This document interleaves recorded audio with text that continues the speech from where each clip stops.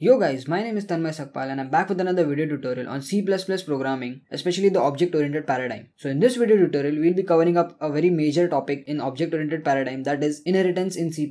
Yes, inheritance is a very important topic in object-oriented programming, especially in C++ and any other object-oriented programming languages, because it has a lot of advantages and merits, and you'll see that in the code and as we go along in this lecture. Now if you don't know what object-oriented programming is, you can check out this video which you can see on the top right corner in cards, and I've covered quite a lot in object-oriented programming in this playlist, so you might want to check out the previous videos. So with that being said, let's get started. So in this video, we'll first go through a little bit of theoretical aspect of what is inheritance and we'll see how it works. We'll see the different types of inheritance in C++. We'll take a basic example and I'll show you on the digital blackboard how inheritance works in real life. So we'll compare it with a real life scenario. Then we'll see the different types as I mentioned, and then lastly we'll also see how inheritance takes place. So there are different types in which you can perform inheritance or different modes in which you can perform inheritance, and all the explanation part aside, we'll also see a practical example lastly, so that you understand where exactly it can be used and how to use inheritance. So starting off with the basic theory. So as the name suggests, inheritance allows us to define a class in terms of another class, which essentially means you can create a class using another class. So what benefit does this have?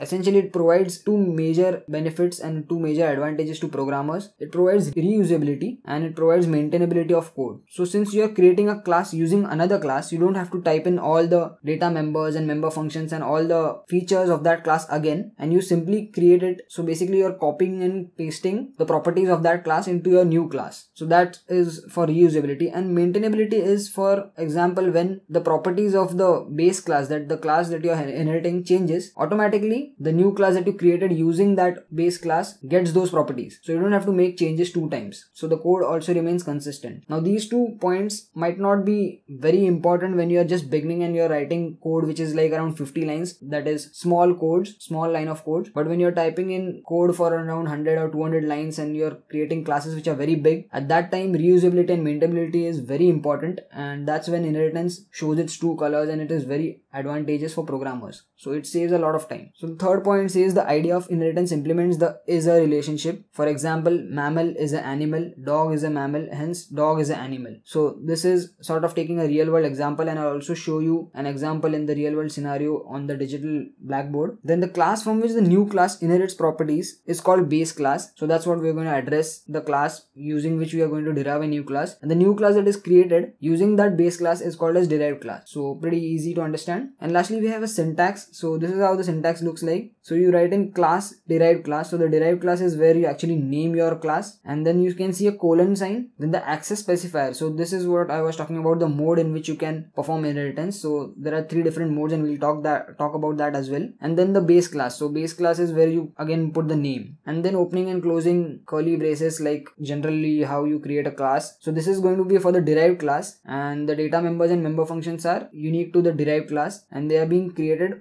from the base class. So all the base class properties are also going to come into the derived class, and only the public and protected properties are going to come in, and we'll talk about that in a while. So this was a little bit about theory. So let me just give you a real world example. So let's just move on to the digital blackboard.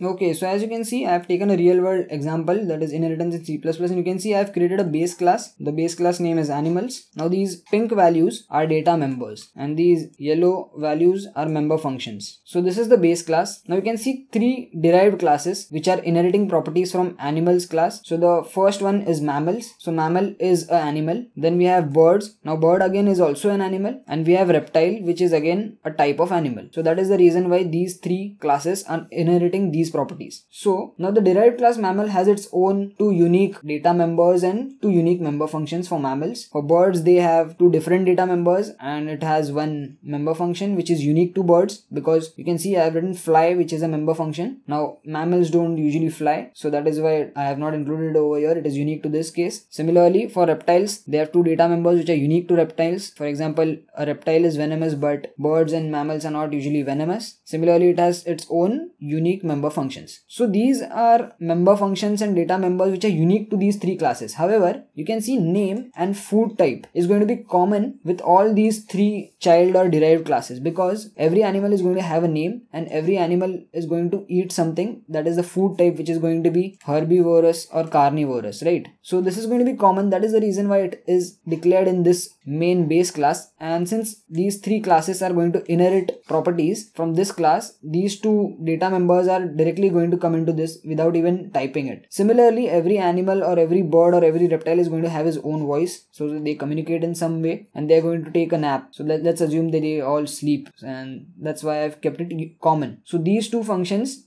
that is member function from animal class, are again going to come into these three derived classes. So this was a real world scenario, and this is how inheritance can be actually implemented. So it is pretty similar to the real world scenario, and that is the whole idea of object oriented programming, to be more close to the real world environment. So now let's move on to the next concept. So as I mentioned, there are different types of inheritance. So these are the 5 different types of inheritance in C++. The first one is single level inheritance. So there is one base class and there is one child class. So there is only one level. The second one is multi-level. So there is one base class, then there is a child class, and there is a second child class which is inheriting properties from the first child class, which is by default inheriting properties from the base class as well. So even this is happening. Then the third type is multiple inheritance, which means there is one child class but it is inheriting properties from both base class 1 and base class 2. So if this has one variable and if this has another variable, both the variables are going to come over here. Then we have the fourth category, which is hierarchical inheritance, which essentially means that there is one base class and there are multiple child classes, each of which are inheriting from the base class. So you have 1, 2 and 3 child classes. All of them are inheriting properties from the base class. And lastly, we have the hybrid inheritance, wherein we have one base class, then at the level 1 we have child class 1 and child class 2. So this is 1 and 2, or you can say these are the two different child classes at level 1. So this is level 1, and at level 2 we have child class 2, which is inheriting properties from child class 1 and 2. So this is child class 3 basically. So essentially it is also inheriting from the base class. So that is why this dotted line. So these are the different types in which inheritance can happen, and we'll go through each one individually in different video tutorials, and we'll talk about them in deep, and we'll also see programs individually for each of these types. But right now I just wanted to go with the overview of types of inheritance, and then lastly we'll move on to the very important part, that is the modes in which inheritance can happen, and we'll see the access specifiers, what access specifiers are and how they affect the inheritance. Okay, so this is what I was talking about, that is accessibility inheritance, and this is very important concept. Now to the left side you can see that I have a code. So you can see I have a class base. So this is a base class. Inside this I have 3 different access specifiers. So I have public, I have private, and I have protected. Now if you've been watching my videos and you've seen object oriented videos, you must have come across public and private, but you've not seen protected. Now protected access specifier comes or falls between public and private. Now we know that private data members are not accessible outside the class, so they are very restricted. Public is accessible everywhere outside the class, so protected is somewhere in between, and especially for inheritance. So it essentially is created specially for derived class to access. So for example, in this case, this private variable z is not going to be accessible or is not going to go to the derived class as well. So always remember, private data member of base can never go to child or derived class. So this is never going to happen. Public will always go to the child and derived class, and protected will also go. So this is why 3 different variations, and I'll tell you what is the difference between protected and public. So you can see that there is a class which is public derived, and you can see I have written public base. Now this was the syntax of inheritance. So you can see that I have created a class base. I have 3 variables in 3 different access specifiers. So X is public, Y is protected, and Z is private. Then I have created a new class, public derived. So the name of the class is public derived, and here the inheritance is happening publicly. So this is the access specifier I was talking about, and the base class is used. So all the properties from this are going to go publicly. So when we publicly inherit a class, here's what happens. So this is the accessibility in public inheritance. So this is accessibility from own class. So by own class I mean the accessibility of base class. All the variables are accessible inside the class. So the data member or member function of base class can access all these 3. This is what it's telling. So accessible from derived class. So private members are not going to come into the derived class anywhere.